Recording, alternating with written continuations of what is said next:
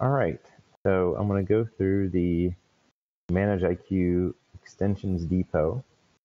The purpose of this is to upload, store, and share the extensions that you write for ManageIQ. This includes like state machines, any kind of automate components, policies, any kind of dialogues, any kind of extension that will help those customize their ManageIQ deployment and get started. So there are a couple different parts I want to show you. One is the repository that you where the repository where the depot content is stored, and the other is the website repository for ManageIQ.org. And then I'll show you what it looks like in the end. We're getting very close to a depot beta, but we need extensions. We need people uploading their content. So let me walk through the format of content you upload so that you can figure out how to do it. So I'm looking here at the repository, the depot repository here on github.com. You can see from the URL, it's github.com/ManageIQ_depot. And when you look in here, you'll see two directories and a README. Each directory here corresponds to an extension, both of which I selected from things that I found, and I put them up here as samples so that we can have something to work with.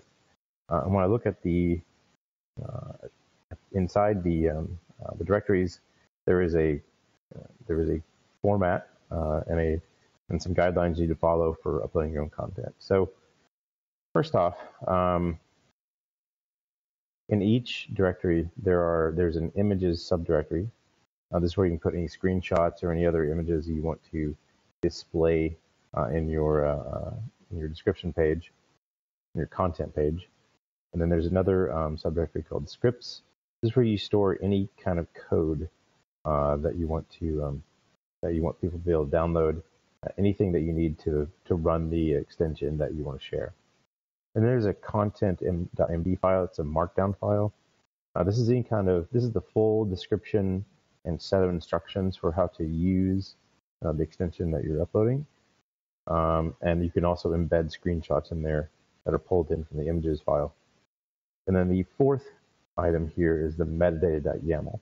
And this is where you store all the author data and collaborator data, everything about versioning, which release of ManageIQ it works with, a description, tags, so everything that you need to associate with that extension. And you can look through the list here.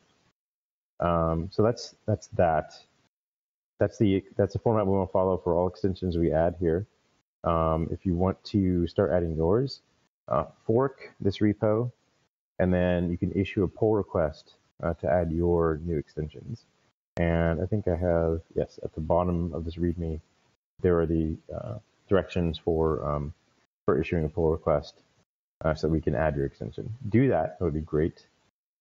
This repository is pulled in as a Git submodule in the ManageIQ.org repository, which if I go here, you'll see, and you'll see that I have I've isolated the depot-WIP or work in progress branch, and this repository automatically pulls in as a Git submodule the repository we saw a minute ago. So when you add your extension to the depot repository, you don't have to worry about doing anything with the website repository because it gets pulled in automatically.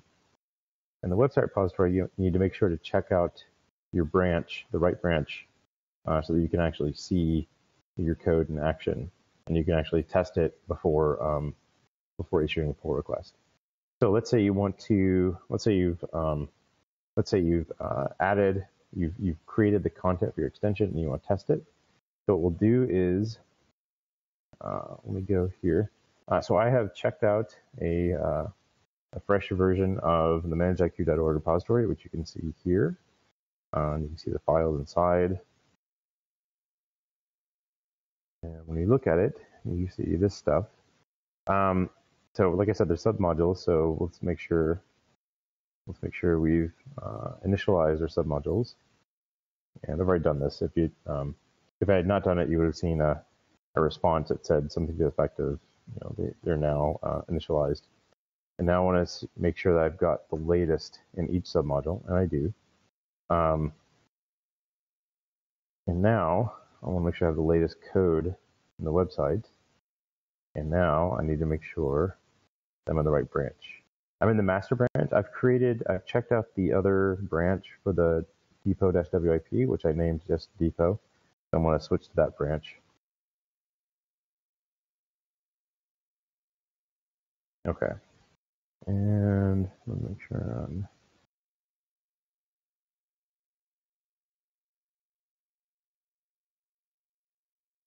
And okay, I'm good. Okay,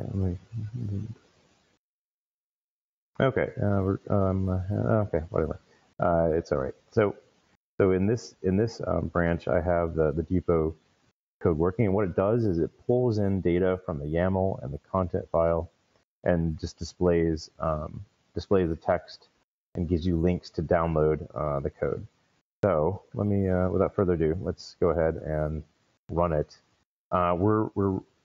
The website is based on Middleman, which is a Ruby, it's a Ruby-based sort of flat file HTML generating system, similar to, and there's several like this.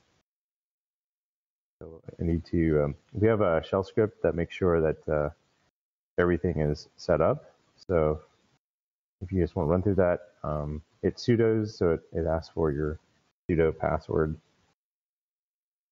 And check for packet, and it went through to make sure all the right Ruby gems are installed, which they are. So now I'm going to run it.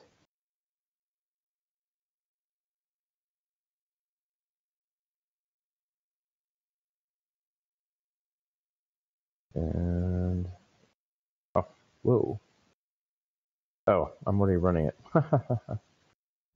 Sorry. Let me stop this.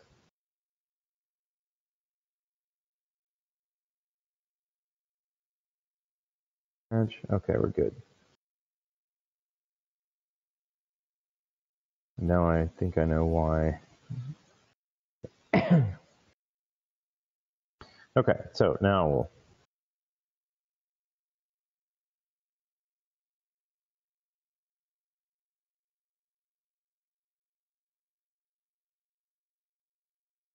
Okay, now we're cooking.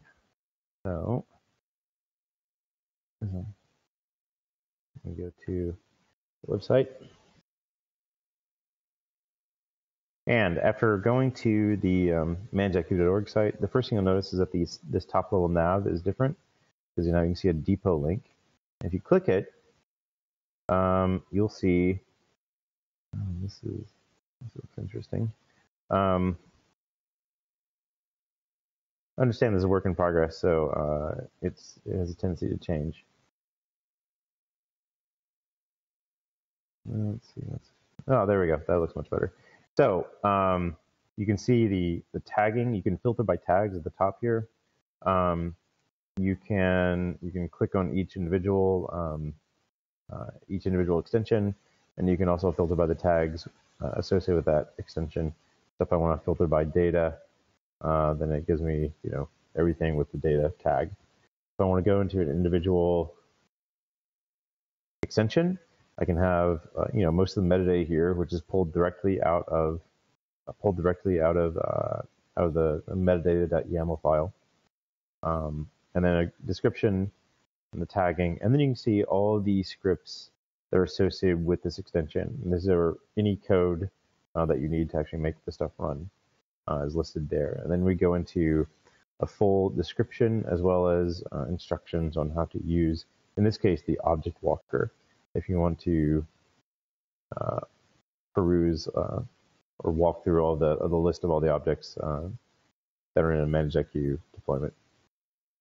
And you can see the embedded screenshots, all that. And so if this were an extension that you were writing out and you wanted to add it, this lets you check it, and then you can start generating pull requests to have it added to the repository. So, and that's basically it. We need lots of these, so I hope you will Hope you'll write a few. Thank you.